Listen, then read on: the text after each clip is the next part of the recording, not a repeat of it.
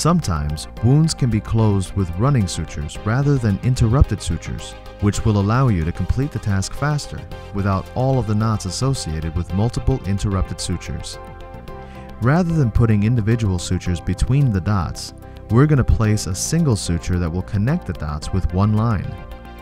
To accomplish this, first start by placing a simple suture at one end of the closure. Load the needle, the same way we have in the past. Pick a pair of dots and place a simple suture as we have done before. Lift both sides, come through. Supinate the needle on through and leave about 5 centimeters on the other end.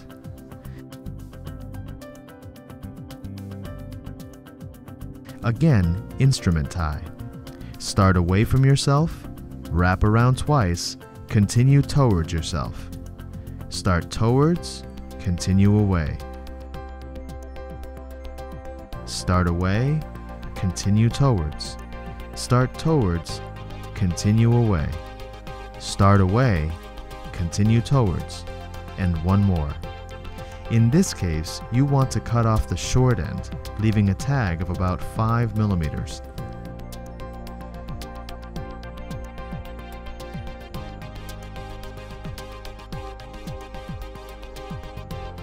Now, we have to make a decision of whether we want the sutures to be parallel, straight with one another, or diagonal.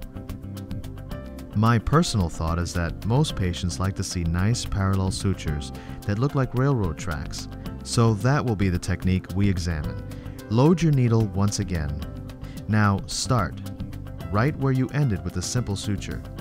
Lift the skin up with your forceps, enter at a right angle.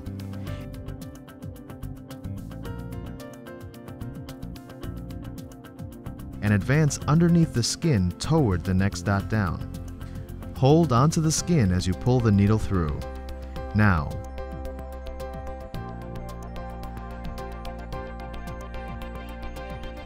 put the next entry bite directly across from where the needle came out. This will create a nice parallel line. Load the needle again. Lift up on the skin. Enter perpendicularly.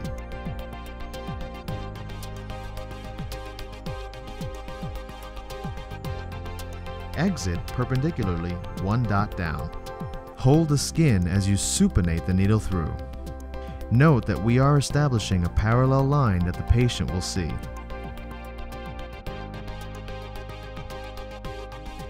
Again, load the needle. Pick up on the skin. Enter at a perpendicular angle. Advance to the next dot. Exit at a perpendicular angle and rotate the needle on through. Now we will do 2 more of these before we tie.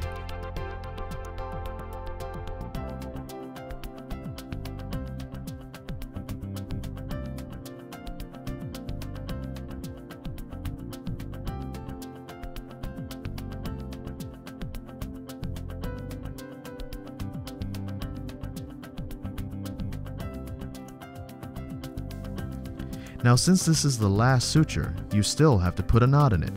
So you can use the apex of the previous suture as the grasping point for our instrument tie. Make certain you have left a nice gentle curve on the last throw that you accomplished. Then do a simple instrument tie and grab the loop at the end of the suture. You will see that the result is a triangular knot that accomplishes the task. And then we go back and forth like we have in the past.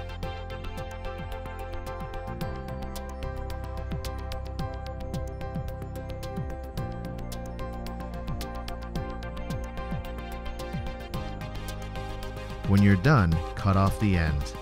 The result is a set of nice parallel throws that tend to look better to the patient. How do you think you're doing? Practice this by completing 2 running closures with 6 cross sutures each. You might want to practice on the lines without dots for a little more experience. The next segment will demonstrate the vertical mattress suture.